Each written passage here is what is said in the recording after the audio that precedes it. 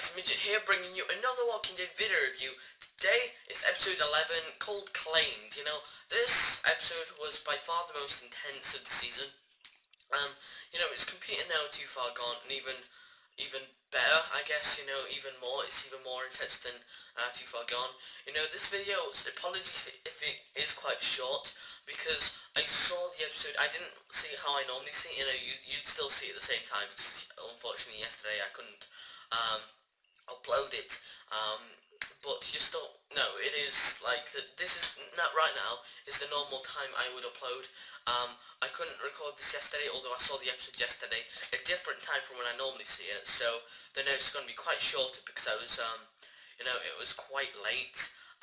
It was like 10 p.m. when I started watching it, so I finished the notes by like 11. And that's because I decided not to go downstairs at 9, watch it and then come upstairs and everything. I decided to watch it on a stream, the Walking Dead UK Facebook page posts a stream, and you can watch it there. So I decided to watch that, but I had to do all my videos before, so I decided to do that first. So apologies if this video is quite shorter than usual, because I don't have that many notes. It starts off with Tara and Abraham killing some walkers, and Abraham looks a bit dodgy. He tells Tara not to, use the gun, so he starts, hitting every single one, and then when he, pokes the, crowbar through the last walker, it, takes, 3 hits, when he proper smashes it into the thingy, doesn't it? When he has to, smash it with the gun. Before that one, his crowbar gets stuck, and you can see he's, having trouble pulling it out, so, that's a potential weakness right there, you never know. And then you see Michonne and Carl eating cereal. Carl's gutted because, they're talking about life, and, Michonne's starting to cheer up a bit, being more human again. And then Carl says, something about Judith, calling her Judith, calling the baby Judith or something. I can't remember. And then he just, he gets caught up on his own words and just rushes out. Michonne talks to, Rick later on, and she's basically saying, Rick is thanking her for being his best friend, because he can't be a father and a best friend. And Michonne, just takes him out, not hunting, but scavenging supplies, basically, and that they, make a time where they should meet, well, not meet, what time they will come back, basically. And, Glenn wakes up and asks Tara if they passed the bus, and Tara's like, yeah, we did, but so he gets mental, he starts getting the gun and trying to smash the window, for the truck to stop, and eventually it does stop after he cracks the window a little bit. So he says he's going, but, they don't believe him, so, they're like, where are you going, Washington? There's this massive ass scene until Tara says, we can have marked every single turn, we can go back there, she says everybody's dead, and Abraham's like, even if your wife's alive, there's no chance of you finding her ever. So he punches Abraham, and then they have this little fight, which was quite funny, the girls pulling them off. It was like a proper bar fight, you could say, the girls just like, get off my hubby, get off my husband, when the men are fighting, and then Eugene is like, the walker's start coming out of the cornfield, and Eugene is like, just, gets mad, starts shooting the walkers, spraying them until they stop fighting and stuff, Glenn and, Abraham, basically. Michonne and Carl go look for supplies. While they're out, Rick goes to sleep and wakes up to people in his house, he just hears loud banging and stuff, He was about to wake up, but it was kind of intense, because I didn't know if he was going to wake up, because, I'm going to attempt to do what he did, but it might not work, so, this is basically what he did. He started going, his eyes, started moving, right? I don't know if you catch that, but, his eyes started moving like he was going to wake up, until something bangs, and then he finally does wake up. So, possibly they're the hunters right now. We do not know. And Rick, he tries to, find some way, but he doesn't manage to, because one's already walking up the stairs, so he hides under the bed. And, Michonne, while they get her, she gets that crazy cheese, she tries to, make Carl look, you know, she tries to make him laugh, but then she doesn't, and she gets really miserable. And Carl says he was laughing on the inside, and he asks, I can't remember, he asks her, or she tells him about her past, basically a child, and she's like, why did you never tell me? Have you told anybody? And she goes, no. So he's like, your secret's fine with me, but she's like, it's not really a secret, no, she just didn't tell anybody. I think it was like Andre, I think it was his name. Um, so the later on, Carl says, hope Andre and Judith are in a good place together, and it makes Michonne quite, emotional, losing a child in the first. She said, Carl asked when she lost him, um, and she went, it started after it started, or something along those lines, But Rick almost escapes, basically.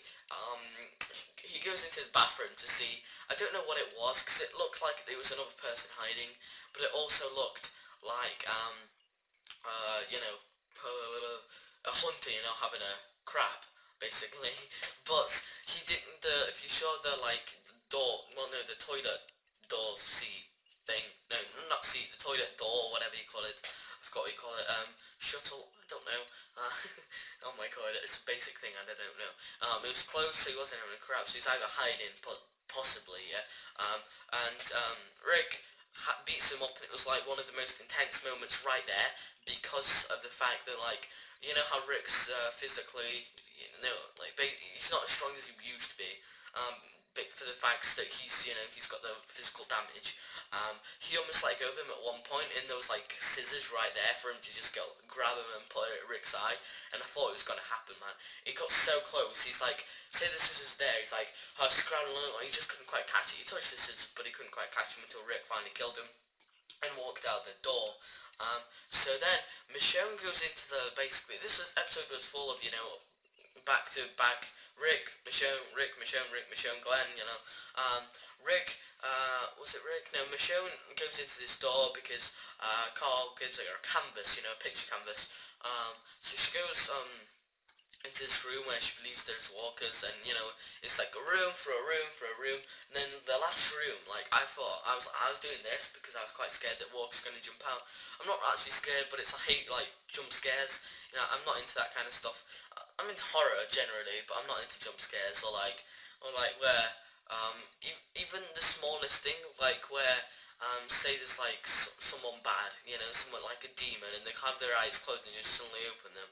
I get when it's really close like this, and I get scared, so I don't jump outs, jump scares or anything like that. And she gets quite emotional over when she sees 5 walkers in one room, but they're already dead. Two of them get put in one bed, 2 in the other, and one just laying down. I presume that's the whole family. They die basically, hands together, and then she really panics and closes the door. And Carl asks her what was that, and she's like, don't go in there, and he goes, it was a baby, wasn't it? And he's like, no, it was a dog. So that was a really intense scene, and basically while Abraham is fixing the tank, I presume, I think it is, Abraham is fixing the tank, Glenn goes to look for Maggie, and Tara follows him, and then Rosita follows Tara, basically because she's like, what else am I gonna do? Because Eugene, by accident, apparently shot the tank, So Eugene goes, let's follow them, we'll stick with them until we'll find another vehicle. And then Abraham was like, why? And Eugene was like, trust me, I'm smarter than you. And that was a bit dodgy from his part. If I was told that in an apocalypse, not only in an apocalypse, but there's no rules in that world at the moment, I'd beat him up for not calling me dumb and for being really dodgy, because you don't know what he means by that, he's a really dodgy character in my opinion, Eugene, the mullet, it's just amazing, but he goes, trust I'm smarter than you. So Tara again talks to Abraham, and she calls him a good man, he's like, Rosita will follow you anywhere, but the doctor's dodgy or something. I keep saying dodgy, but that's what she says basically along those lines. And Glenn just wants to find his thingy. So Rick gets out of the house, but the hunter is on the balcony whistling, and at one point he starts spitting, and I thought he might have just seen Rick, he's just playing along with him, and Rick's just there but he sees Carl and Michonne approaching at real pace. That's like, so the hunter finally goes inside because the most cliche thing happens, and his friend gets, attacked by a walker, so he has to run in. And at the exact point where, Michonne's coming, what? I didn't get it, but then Rick and his crew make a run for it. And then, a couple of minutes later, again, they cross paths with Tyrese and Daryl and Maggie, and I think it was Maggie, maybe not 100%, but I know Maggie will be there soon because from the trailer. They go past the trail tracks and they see the sanctuary poster, and Rick's just like, all out, let's go, like he's got nothing to lose, because he really hasn't, he's been through so much crap already. He may as well just go and see what it's like, but so this episode is absolutely stunning. It's a big turnaround from last week's episode, because, not being sexist here, but last week's episode was directed by a woman, and I think women aren't into really zombies and stuff, and I wouldn't say this show's all about zombies, so it shouldn't be, but that episode was absolutely boring. Like, I think women tried to take it too steadily, like, no walkers, just talk as much as possible, when there needs to be some action and some, intensity, some action, some, character development, some talking, it was all in this episode. That's why I'm going to give it a 10 out of 10, simply because it was all out the best episode in the season so far. If not, I'm still going to give it a 10 if it's the same as Too Far Gone, but those two episodes are absolutely amazing, I absolutely loved them. I might give it a 9, but I think I'll stick with a 10.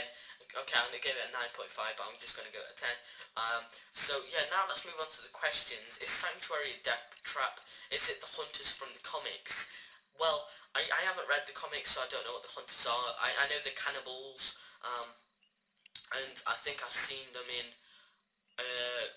the game, The Walking Dead, this time it's the brothers, in the Walking Dead game. But I think Sanctuary is a death trap, but it might not be. I'm like 60% sure that it is, and 40% that it isn't, because think about it, those who arrive survive. It just sounds like a death trap to me.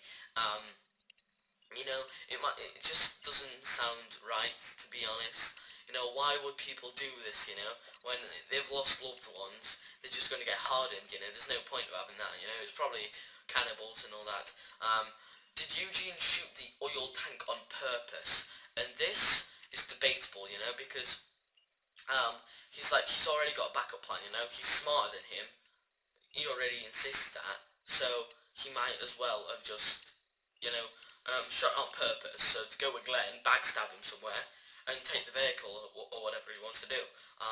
And the final one is Michonne next to die, or is she the next Daryl? As in, basically, because of all the character development she's had. Herschel died because of that character development, we know so much about him, he had to die. Or will it be like Daryl, where he's got so much character development, but he's not dead, because it's Daryl, it's a fan favourite? And I'm not sure, I'm sort of 50-50 on this one, because I'm sure everyone doesn't want everyone to die, basically, even the smallest character like Beth. I saw some comments on videos, if Beth dies, we riot. Like, if Glenn dies, we riot, they don't want anybody dead. So in that case, I don't think, she's gonna die. But I think The Walking Dead could work without her, it would be it would have to be a very honourable death, but I think it would work without her in one way or another, and the people would still watch if she died. But I don't know if she's next Daryl. I'd say she's half Daryl, half there, so she's safe at the minute. If you say 100% is safe and 0% is definitely dead, she's around 50%.